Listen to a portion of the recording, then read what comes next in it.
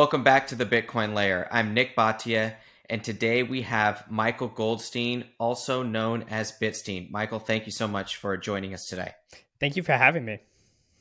Michael, you are the author of a new Substack called the Bitstein Brief. Why don't you tell us a little bit about your Bitcoin journey for those that aren't as familiar? You're one of the first people that I found as a resource in the Bitcoin space in 2016. So tell people about your Bitcoin journey, and then please introduce your new Substack publication as well. Yeah, well, it's I guess it all fits together and comes full circle because basically this all started in high school many years ago now, when the financial crisis was happening. I realized that I knew nothing about economics. And when I reached out to someone to learn about economics, I was lucky enough to find someone who did not send me a Paul Samuelson or Paul Krugman text, but instead Rothbard and Mises and the Austrian school. And so I became very obsessed with Austrian economics throughout high school and college. And in 2012 or so, I started a reading group called the Mises Circle at the University of Texas, where we'd get together and discuss random Austrian texts on a whole variety of topics. And within that group, eventually we got very into Bitcoin. Later on, this was still, it didn't feel like the early years then, but now it apparently is the early years. So we got into Bitcoin, and we were some of the first, I think, to be doing an Austrian analysis of Bitcoin. We weren't the actual first. There were many that came before us, but we were some of the ones really propagating these ideas online before they were as popular as they are today. And we were just trying to think. We had a particular view of how money worked, and Bitcoin happened to fit perfectly into that. And so we were very excited about the possibilities, both on the intellectual front about just the truths of how money works, was sort of being best demonstrated by Bitcoin and through an explanation of Bitcoin. And also strategically, a path to monetary reform was much more likely and possible with Bitcoin, rather than trying to imagine going back to some kind of gold standard. And so we became very, very excited about that. Later on, I started the Nakamoto Institute, which is a website dedicated to the history and economics of Bitcoin, focused around Satoshi and the cypherpunks and our own analysis that had originated at the Mises Circle. And that's just been kind of a website I've had maintained since 2013 or 2014. And recently, in the past few years, especially after the publication of the Bitcoin Standard, the Austrian school has become a lot more popular among Bitcoiners, and many people who, I was someone who got into the Austrian school and then came into Bitcoin, but most people were not like that. Instead, they came to Bitcoin for either they were interested in the technology, they were interested in speculating, whatever it may have been. They got pulled in, and they see all these people talking about Austrian economics, and they're interested in, what did you guys know that you were able to, comprehend this thing? How did you get here so early? How did you make sense of it so early?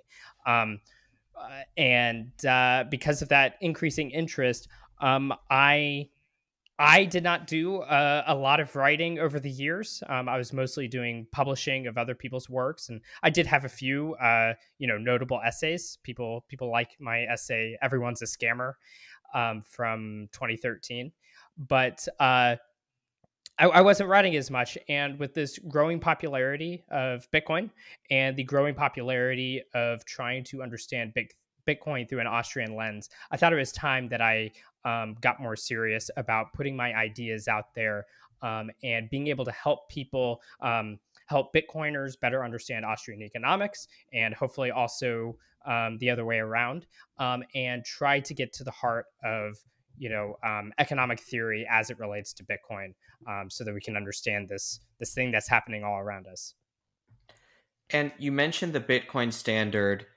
Um, and I think one of the reasons that the Bitcoin standard is so popular is because Saifedean introduced very broad or widely this idea of time preference and how it fits into the Bitcoin thesis and how it applies to our current monetary system. And it's something that I heard you talk about before the Bitcoin standard was published as well. This idea of the collective morality of our species and how it has evolved on fiat. So, can you talk, Michael, about your sense of um, morality on a world on fiat versus what it could be on Bitcoin? I think this is something that we at the Bitcoin layer don't talk about too much. We're more focused on Bitcoin and global macro. We don't get often into the philosophy, but you're a perfect person to touch on this. Yeah, so it's a very big question. So I hope I can help paint some good brushstrokes. But yeah, so Saifedean was also, obviously, he is a product of the Austrian school, and him and I have been friends for many years, and discussed a lot of these ideas. And time preference is one of those things you hear a little bit about it from other economic traditions. It's not a completely foreign topic, but I think the Austrians are unique in their focus on the time dimension in economics. So, for instance, there's recognition that capital, when we think about capital, you don't think about just a large homogenous thing called capital where it just has, you know, inputs and outputs and it just spits out things. Instead, capital is this very dynamic thing. It's very heterogeneous. When you develop a structure of production and the market conditions change, you can't just magically snap your fingers and turn a paper factory into a car factory or vice versa. It takes time and effort and resources and all that to be able to divert resources that were previously used towards one line of production into a different line of production. And so this informs a lot of ideas on economic policy in general, and how we should think about things from entrepreneurship to just how markets respond to things. And another important thing to bring in is the fact that the Austrian school is very much focused on individual action and understanding these sort of macro events, not as an aggregate per se of individuals, in a sort of, like I said, just homogenous unit of society, but instead is this bottom up emergent order built on individuals acting. Society is made of individuals making all sorts of choices. So with all this being said, for those who might not be knowledgeable about what is time preference, it's basically the ability to or not necessarily the ability, but the willingness to defer gratification, or delayed gratification. So basically the Austrian position is that any individual would prefer a good that they want now rather than later. It's almost like it feels tautological when you say it, which is true of a lot of economic statements. But basically, people would rather have things now than later. But the reason that you wait till later is because if you, instead of consuming resources now, you put them towards a different use, then in the future you can have even more goods. So how this comes together with money is that underneath this all, in order to have things, you have to actually have saved up resources that you can put them to use. Either you consume them or you can invest them in, various lines of production and so on and so forth. And let's see, like, when you are not able to have good savings, you don't necessarily, you're not going to be able to plan as well into the future. And so you're going to have more of a desire to want to consume things now and just, enjoy what you have, because you don't know what tomorrow will have in store for you. And you have no way to, not only do you not have a way um, to know what's in store, but you also have no way to sort of calculate against that. So where this all fits into Bitcoin is, because Bitcoin offers much more certainty in its properties. We know how many units there are. Um, that everything is valid. We know all the transactions and blocks are valid. We know that it has good durability and transportability and all these things, so that we know that if you have Bitcoin, you have extreme certainty that when it comes time to use that for whatever it is that you want to use it for, you'll have it. And so this becomes, people choose these things as money, and as that permeates an economy as the sort of unit of account and all of that, people can start doing economic calculation using Bitcoin. And because they're so certain of it, they can have a much longer time horizon that they're thinking on when they're making economic decisions. On the other hand, when we look at the sort of counterexample, the fiat system that we're under, when you have a dollar bill, and also with quite extreme certainty, to be honest, that the value of that is going to be going down. In fact, you're simply uncertain of like how fast it's going to go down, but it's going to go down. You're going to want to get rid of it as fast as you can. So we see this in a variety of ways. People start investing in more consumer goods now.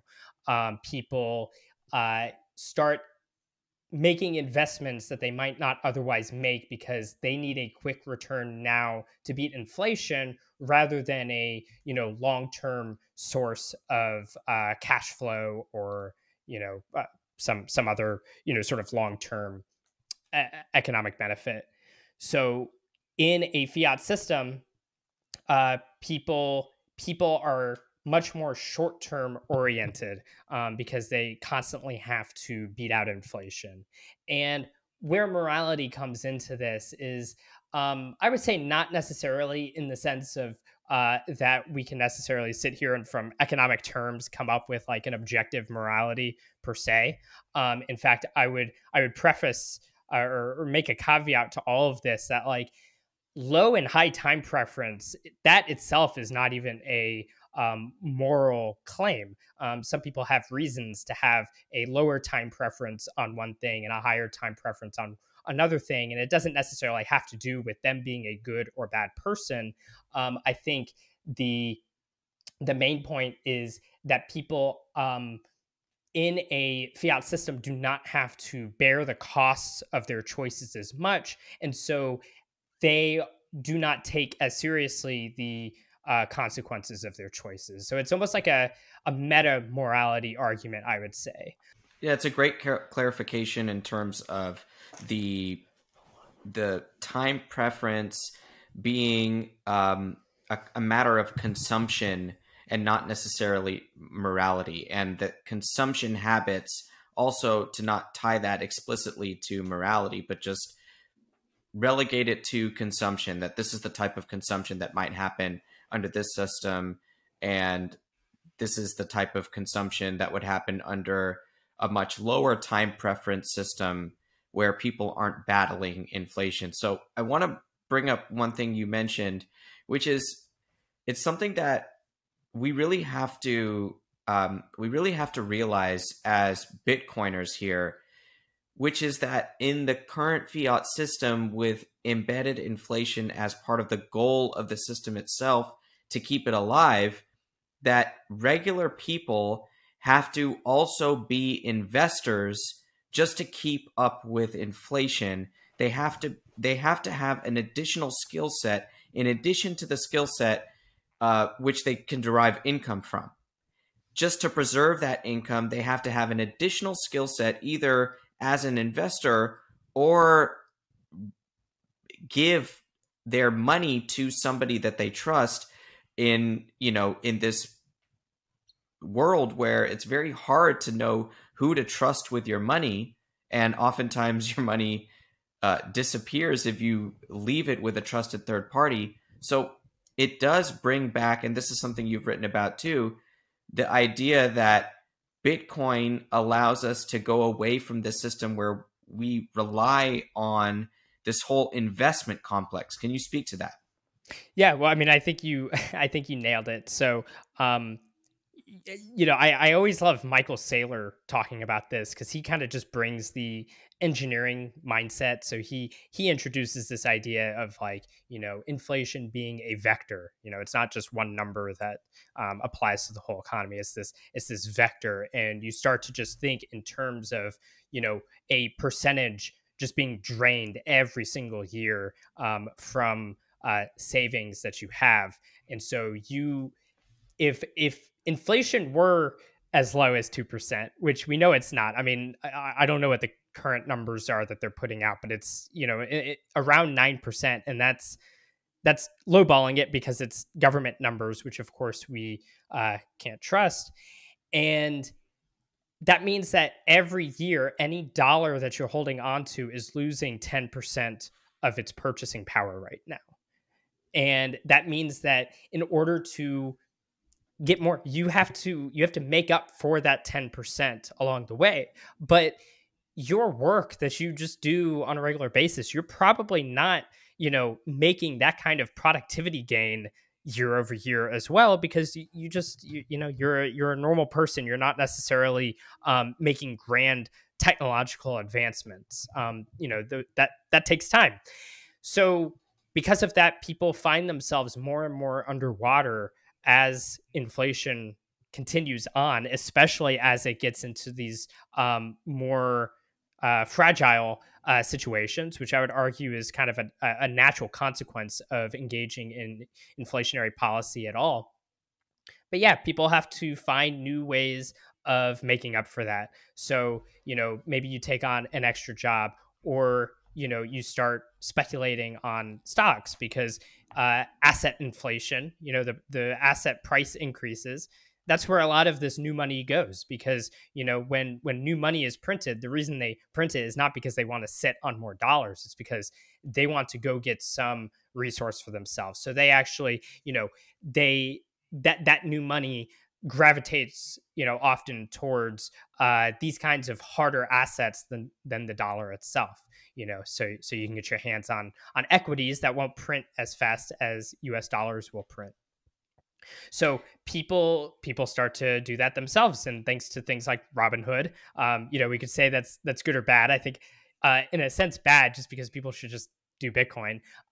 But people also are now able to play that game as well. And it's kind of a sad fact that people are forced into this situation. Their hands are forced. And I don't think it's a coincidence that we live in this age of everything's like a productivity blog. You go on Twitter and every other account is giving you productivity tips, and there's like this grind set attitude where you should be working hard 24/7 so you can get rich and everything. And from a moral point of view, this is me speaking my own view of the world, and I don't think that's a good way to live. And in fact, if you're having to grind all the time, which when you really, my sense of it is people, they just want money.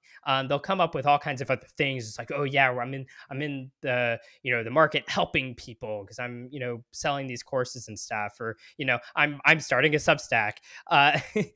We all have to engage in this, right?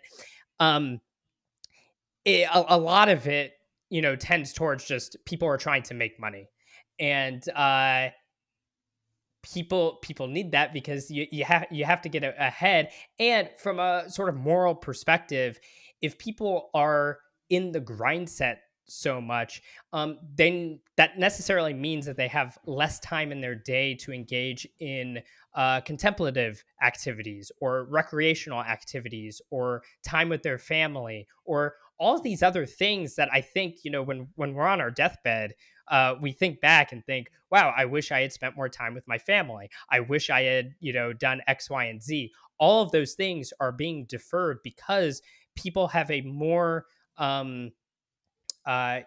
insatiable need for money now, instead of these other things. Because if you were to just focus on your family right now, you might not be able to stay ahead of inflation, and then you won't be able to feed your family. So I think, when you're not able to just put things into savings, it makes it much more harder to just live whatever that moral life might be that however any particular person defines it.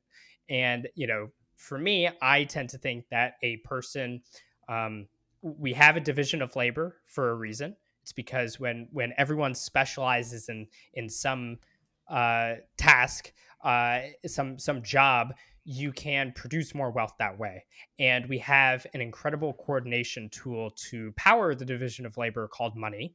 And when you have the best money and it allows people to have the best coordinated division of labor, it means that people can go do their job, whatever it might be. They can get good at it, do their 9 to 5, get the paycheck, spend less than they earn, put the rest away into savings for later, and then they can go on and do, other things with their time that would suit them. Like I said, like contemplative activities or recreation, family, you name it. So I think that kind of trade-off that we're seeing a lot of people facing, it's very tragic. And I hope that we can get out of it. I don't like having to grind as much as I do. I'd rather be doing those things. And it's interesting how you present the grind set as part of the core issue when my question was about, people having to face this inflation and then outpace it. So the grind is to outpace. And if you actually are spending, let's just say, per your example, more time with your family or in leisure activities, that you actually expose yourself to the risk of falling behind. And we know with compounding being one of the most powerful forces in nature, with inflation compounding, the longer that you're not outpacing inflation, the farther behind you fall. And that is a tragic consequence of the system that we live in. And so maybe you can talk about, you said the natural consequences of inflationary policy. How do we explain to the world what these natural consequences of inflationary policy are in a way that they can understand? So you're doing your part by writing a new research publication on Austrian economics, and I'm doing my part about trying to educate people about Bitcoin. But what more can we do as you and me and maybe our audience to make more people understand the natural consequences of inflationary policy, which is the de facto policy of every government and central bank around the world? What more to? I mean, there's always more to do, I suppose. The work is never done, but yeah, I mean, education has been my biggest one. In life, you can always you can learn the easy way by learning from other people who already know what they're talking about, or you can learn the hard way by just sticking your hand on a hot stove. Unfortunately, a lot of people kind of prefer that. So a lot of this, I've been ranting about inflation. It doesn't matter how much education I do. People didn't take inflation seriously until they saw grocery store prices and gas prices not going up by 2% or whatever, but by going up 20% in a year. And so and by the time you've done that, it's too late. Like that is because things have already happened. And that's an important thing that people have to understand. So For me, education is clearly an important part, because as these things happen to people, they start to ask questions, and I think that we should be there to answer those questions, much in the same way that when the financial crisis happened. I was a young guy, and I didn't know what half this stuff meant, and so I had to ask questions. What is all this stuff that people were getting upset about? And someone was there for me to teach me that. So I think in the same way, it's about preparing to be able to answer questions that people will inevitably have. And for those who do want to step ahead of the curve, the answers will be there for them ahead of time as well. The other side of it is, simply stacking sats and doing your part by, hodling more and adding to the reserve demand of Bitcoin, which increases its value for, everyone involved, and to do Bitcoin development and all of that. That also, just creates a better money that people naturally turn to. I ultimately don't think of like my education efforts as the reason that Bitcoin happens. I think that Bitcoin happens, and my educational efforts are just a one way to help explain why that may have happened. What are some of the topics you're looking forward to writing about, maybe either within Austrian economics or Bitcoin more broadly? Yeah, that's a good question. I've there's a lot. One of the things that I've come to realize, because of the fact that people are getting interested again, I realize like how much sort of Austrian knowledge there is that I take for granted, but haven't been, people don't know about. And so, as far as like the range of topics, it's going to be a lot of everything. I'm obviously especially interested in the theory of money. More so, I don't really. I'm on the other end of the spectrum from you with regards to like I don't look at macro trends as much. I mean, I'll comment on it occasionally, but it's not something that I consider myself some kind of expert on. What's going to happen because of this particular Fed hike or something like that. To me, I'm more interested in getting to the fundamentals of what makes a good money and why that's Bitcoin. My overriding assumption, not really an assumption, it's because of having thought through, but the overriding theme is that Bitcoin is that kind of best money, and I want to describe all of the different ways why. And a lot of the topics, it's sort of reactionary in a way, in the sense that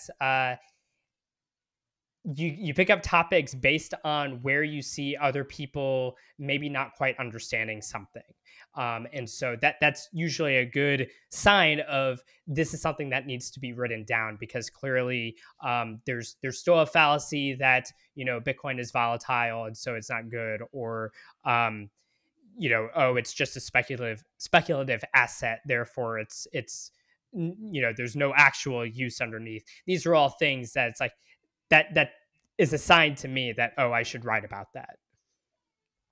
And okay, for this next question, instead of asking you a question, I'm just going to say one word, and then I'll let you respond to it. Tell me whatever the first thoughts are that come into your mind. Gold bug. I was once one. And I'm there with you. I was someone who found Austrian economics and the concept of gold as a money years before discovering Bitcoin. I would say 5-6 years before discovering Bitcoin truly. So what do you think about today's gold bug that is, let's just even give him or her credit, and let's say that he or she is open to Bitcoin as a digital version of gold, open to the fact, may even have a small allocation in their portfolio, may include Bitcoin in some of the sentences that they write about gold being, something that they're promoting or advocate the ownership of, but people that are still on this idea of gold being the way forward for our monetary system, or even if they don't believe that we should go back to a gold standard, people that think, like, there's popular research out there right now that is saying that Russia and China are building a pseudo gold backed currency, and this is going to, break the dollar and all that. So can you just respond? What are your thoughts about gold's role in tomorrow's monetary system? So, to preface, I said I was once one, and I was a hardcore, advocate of returning to the gold standard, and I all of my Bitcoin ideas, most of them are pre-Bitcoin. And what I did was I went in and replaced gold with Bitcoin. And then understanding the engineering and technological advancements of Bitcoin more and more, um, it becomes more than just a replacement. It's like, no, this is literally, a orders of magnitude better. So the gulf there widens. But the actual like core, what I call, monetary maximalism, or whatever you might call it, with regards to a lot of the Bitcoin maximalist type arguments that I make. I had those same ideas about gold before I even knew about Bitcoin, and Bitcoin only strengthens the argument. And that brings us to the other stuff, which is I just don't think that I I think there's a few things going on here. For one, gold is literally just not as good of a money. For all the reasons that Safe wrote about in the Bitcoin Standard, about how costly it is to move gold and settle gold, how costly it is to verify gold, and how costly it is to secure it, and all this stuff. Like it's a very messy system. It also, there's 2% more gold every year, roughly speaking. So there is that inflationary tendency. It's just, and thankfully this is why, uh, thankfully so. This is why gold bugs like gold, is because there are natural forces that keep that mining in check. But with Bitcoin, we just have, just an all around better form of money. I recently wrote an article for the Bitcoin Times called "Toward a New Node World Order." And in that, if people would like to read it, I go through a lot of the, ways in which Bitcoin creates more certainty than gold does across the board, and why it's just fundamentally a better money. So there's that side of it. Um, then there's sort of the strategic side of it, and this has its own things. For one, boomers are going away, and I actually like the boomers more than most people in my generation do. I think that there are good things to say about boomers. That's my controversial take for the day. But that being said, you're going to have a hard time getting a millennial to be interested in gold, or a Zoomer. I don't know about Gen Xers, but I assume I know a lot of Gen X Bitcoiners as well. So it's just it. None of us have been alive in a world where gold had anything to do with our money, and we've been products of the full fiat system. When we're looking for something, we're also all digital natives. So the digital nature of Bitcoin and the historical nature of gold, um, they're not. It doesn't scare us off in the same way. So I think, Bitcoin, it is literally superior, and the things that might scare older, gold bugs about Bitcoin, like its digital nature, it doesn't bother us.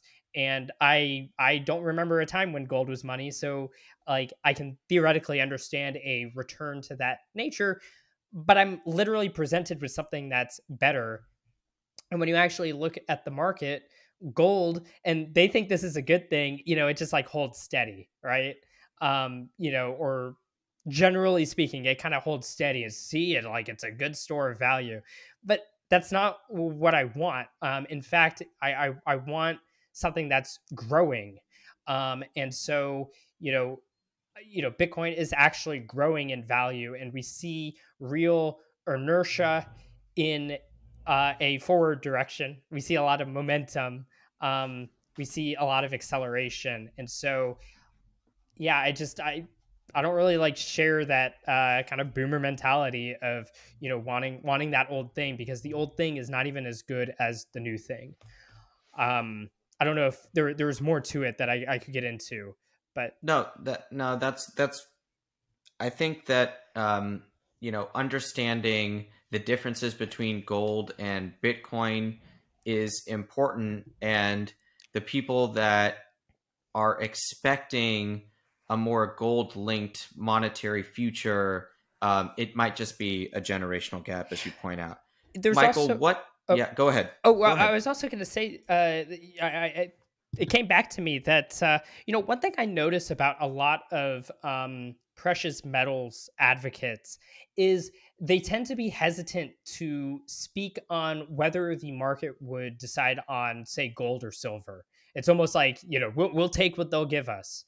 And I also, now that I've, thought a lot about, the concept of stock to flow, and to be clear, the concept, not the model, there is something to be said about supply growth and non-monetary uses of a money, and how that affects the uh, call it like the capacity for moneyness of a good. And based on that, this is, the basis of how Saifedean argues that gold effectively demonetized silver. And I think he makes a very convincing case. So if someone's unable to imagine why gold is not merely like, an option next to silver, but literally a better one, it might also be hard for them to understand why Bitcoin would not just be, among a basket of possible commodity monies, but the best commodity money. And understanding the reasons why that is, which I think a lot of gold bugs have difficulty understanding these, you know, dematerialized aspects of Bitcoin and dematerialized aspects of money itself. Thinking, back, Austrian economics is a field that uses subjective value theory and methodological individualism. That is like thinking from an individual point of view. A lot of this, it's abstract in the first place, and so the reason that we had physical gold as money is not necessarily because physicality is a beneficial thing, but that was just the form that we had. And so you have to go back to first principles, and I don't think that a lot of the gold bugs are as equipped to really go back to first principles and think from a hardcore subjectivist point of view. What is this thing, money, and how do we get the best of it? Because I think they would come to realize that Bitcoiners are thinking that way, and we've determined that the physicality just is not as interesting as they thought. In fact, it may even be a big detriment. So those are additional things that I think hold gold bugs back. It's a fascinating thought experiment, and it just made me think about how gold bugs are also reluctant to acknowledge that in at least some part the S&P 500 has demonetized gold over the past few decades post gold standard. It's something that I just don't think that many people are talking about as much in the precious metals world. Michael, I want to ask you a few questions here before we get you out of here. What does Bitcoin maximalism mean to you individually? What does that word mean, and what does the idea of it mean to you? Yes. So, it's a nebulous term because it was made as a pejorative against effectively my way of thinking. Um, and when I think about Bitcoin maximalism myself, the first and foremost is a belief that the universe tends towards a single monetary good. Um, you know, ceteris paribus, the universe would prefer a single monetary good, because that way everyone in the division of labor has this single good that they can calculate against and coordinate with, et cetera, et cetera. The second is the argument that of that monetary good and what we know about what drives that tendency towards that, monetary unification. Bitcoin is the monetary good that I think is most likely to. I think it's most likely for the global economy to reorganize itself around next. And it does fundamentally have the capacity to displace the dollar, the euro, etc., as that unified coordinating mechanism.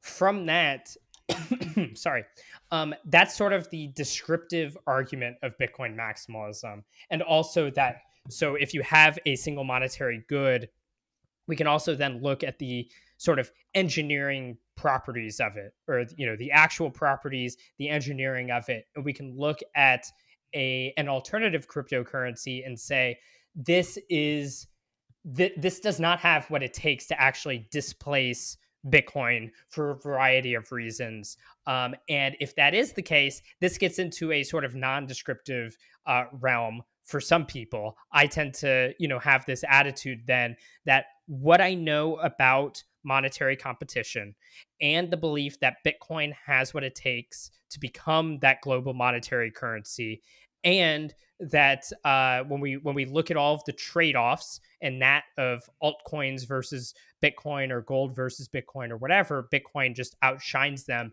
for reasons that other people, the supporters of those, might not understand. The way that, just as an example, like someone might not understand why 10-minute block times.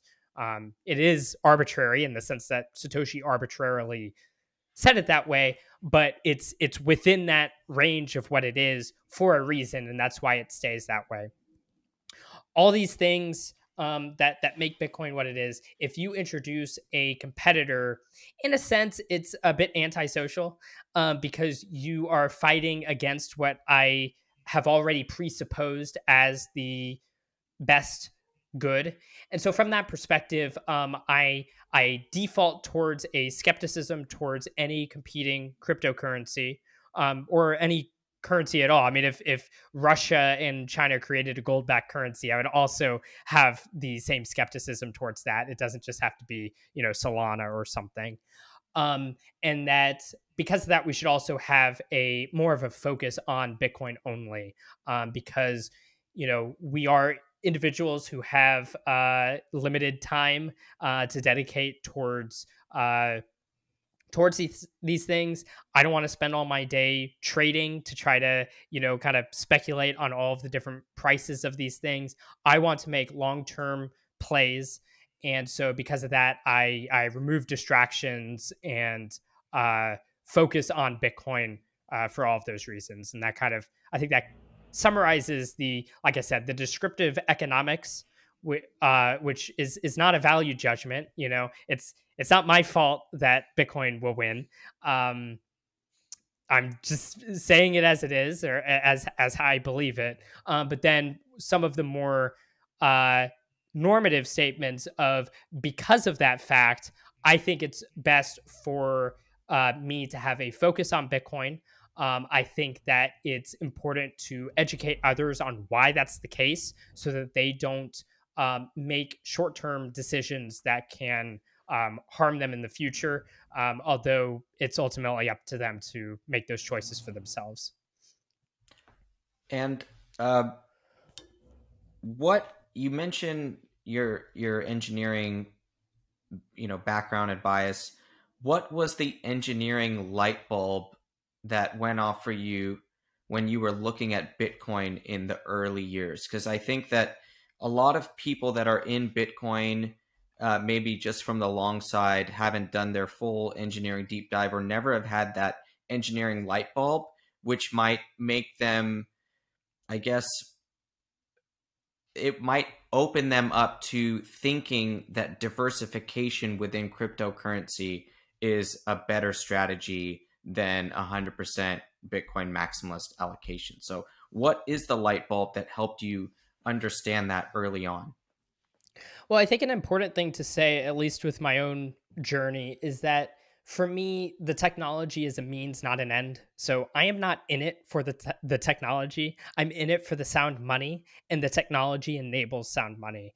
So I think that's an important thing to say, because for me, the light bulb that went off for Bitcoin, like most people, when I first learned about Bitcoin, it seemed stupid. I watched like a crazy bubble happen. It went really high and then crashed to pennies and stuff.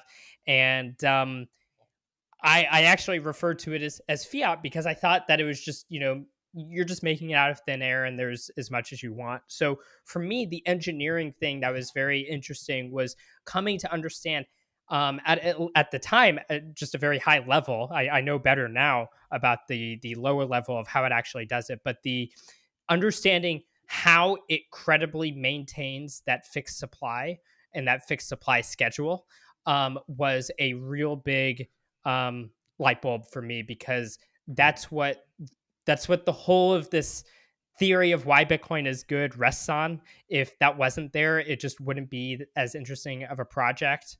Probably not interesting at all. And so that was a key moment, was realizing is like, there is a fixed supply, and here is a basic understanding of how that's maintained through, like, Coinbase is having, a certain reward limitation, like there's a certain subsidy and how it calculates that block by block.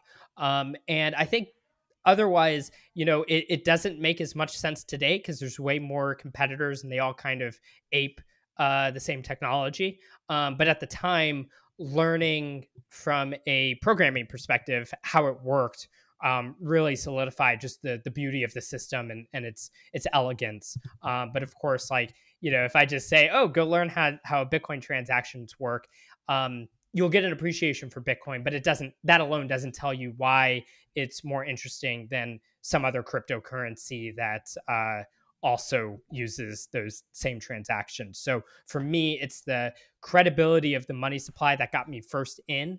And it's the thing that I think remains the most important and the key thing that anyone needs to understand.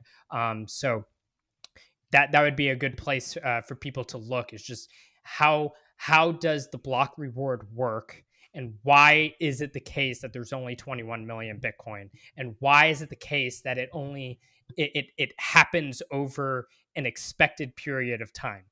If you can answer those questions, you've already thrown yourself way down the rabbit hole, and I suspect that you're going to have an appreciation of Bitcoin that you did not have before. Thank you for that. And just to recap what Michael said for the audience, it's not the fact that there are only 21 million coins that will ever exist.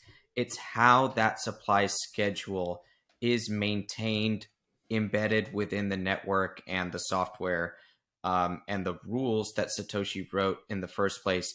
And he used the word Coinbase, but he wasn't talking about the company, folks. He was talking about the word Coinbase is used to describe the reward that goes to the winner of each Bitcoin block. Michael, yeah, go ahead. Yes, it's specifically it's a special transaction that's set by the miner, and it has a particular set of rules. And when you follow those rules, which is the only way to get your block accepted by the network, you're only allotted a certain maximum reward that you can give yourself. And the key word for a lot of this that listeners should look up is the difficulty adjustment, which if the Swedish central bank wanted to give its Nobel Prize in economics to someone who does not destroy money, I would nominate Satoshi specifically for the difficulty adjustment, which is, I think, is one of the greatest innovations in monetary technology, possibly of all time. Well, Michael, if you campaign long enough for it, Satoshi might eventually win that Nobel Prize for the difficulty adjustment. So don't give up hope yet. Last question for you, and then you can send us out with where to find you online and where to find your work and your new Substack that everyone should go subscribe to. Michael, give the audience a bear market pep talk as someone who has been through not one, not two, but three of these, if I'm correct, in your experience. Just give the Bitcoin long position out there a pep talk for someone who's been through these bear markets a couple times. Yeah, I've lost total track. I don't even know how many bear markets I've been through now. You get used to it. So that's the first thing is you do get used to it. But I think bear markets, people like to say bear markets are for building, and I think that's totally true. I don't think that's just for people who are working on projects who suddenly actually get to focus on their projects because they're not looking at charts all day. I think that's also for individuals building their own knowledge base of Bitcoin. And when we think about Bitcoin, we're necessarily thinking about the long term. In fact, this is a project that it wasn't made so that 2011 we'd have perfect money. We're not there yet, clearly. This is a project to create a money that will last us an eternity, and so it's probably going to take some time. In the meantime, we can see all of the fun. First of all, we can spend the time to learn the fundamentals, to understand why this thing is interesting in the first place. And as you learn about the fundamentals, you can look at those charts and you can see that despite what the naysayers might think, because they say, oh, look at this top, which happened to be like people getting overhyped. Despite that, in the long run, the fundamentals have been getting stronger. And we can see that. We can see how much better Bitcoin storage has gotten. Back in the day, it was very difficult to store Bitcoin. Now we have a million different hardware wallets and other methods of keeping your keys safe in a way that even the boomers can get. All the fundamentals are just getting stronger and stronger. Blocks continue to get mined. And so I think that's the important thing to be focused on anyway. And of course, when the price is lower, that means that your DCA gets you more sats. So it is a good reminder that we need to stay humble and stack sats and focus on the long run and focus on understanding why we're here in the first place. And if you want to just get rich quick, you can go play all kinds of fiat games, but we're here for the long run. So, enjoy it. Great. Thanks, Michael. And so tell everyone where they can find your new Substack and where else we can follow you. Yeah, my Substack is the Bitstein Brief at bitstein.substack.com. I'll have a lot more articles coming up after the holiday season. And you can also find me on Twitter at Bitstein. My DMs are open if you have questions for me. I try to get to what I can. I can't promise I get to every message. I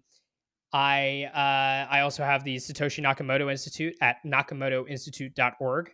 And episodes are rare, but subscribe to the Noted Bitcoin podcast as well that I host with Pierre Richard.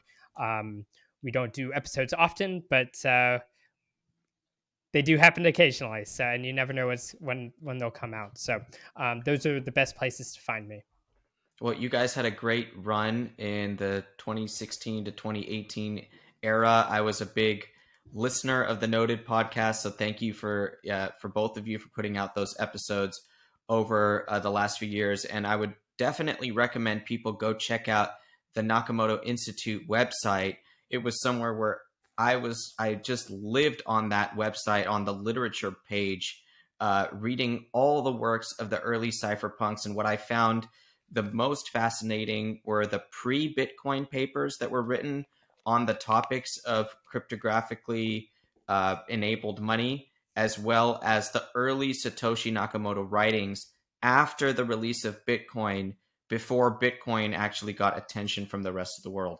Those first 1 to 1.5 years of early Satoshi writings. All of that you guys can find on the Nakamoto Institute. Michael Goldstein, thank you so much for joining us today at the Bitcoin Layer. The Bitcoin Layer is sponsored by Voltage. Voltage is a provider of enterprise grade Bitcoin infrastructure. So if you guys need a node for your house or your business, go check out Voltage. Michael Goldstein, aka Bitstein, thank you again for joining us today. Thank you for having me.